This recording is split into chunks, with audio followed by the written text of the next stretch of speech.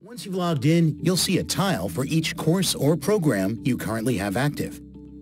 Each tile will give you some information about your progress and achievements so far. If you're on track, your progress will appear in blue. If you're ahead, you'll see your progress in green. But if you see your progress shown in red, it means you've fallen behind. You'll need to put in some extra time to get caught up. On some tiles, you can also view your course grade. Your course grade takes into account the work you have done so far, as well as your pace. If you're behind, your actual grade will always be lower than your grade on the work you've done so far. So you'll want to put in some extra time and get back on target to bring your actual grade back up.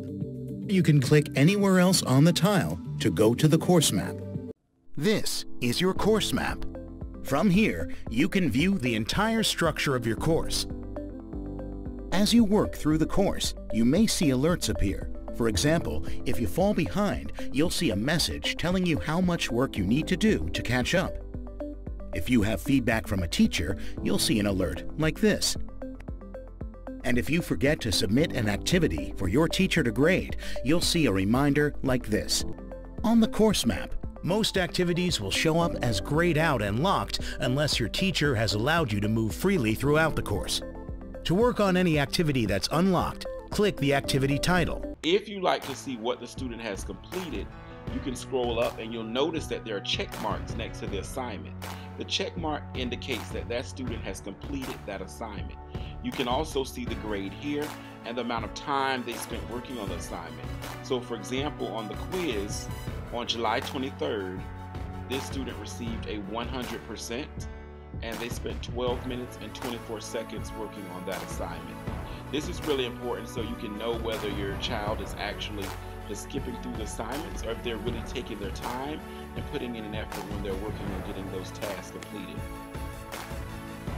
If I scroll down further, you'll see for this warm-up assignment, the student completed that assignment for July 23rd.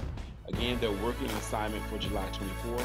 And the other assignments that you see here are other assignments that have not been completed. So July 24th, the student also has a summary assignment they need to complete. They have another assignment to plan a media presentation on July 24th, and they have a quiz listed as well on July 24th. And if you keep scrolling down, you'll see that the date then moves to July 27th.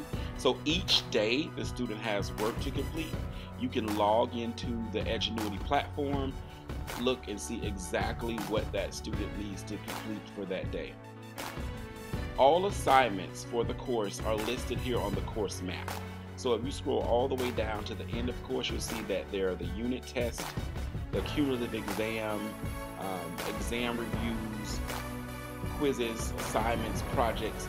All of those things are listed here, and the date that they need to be completed is listed as well. So you can always know where your child is, what they've completed, and what else they have to do for that day.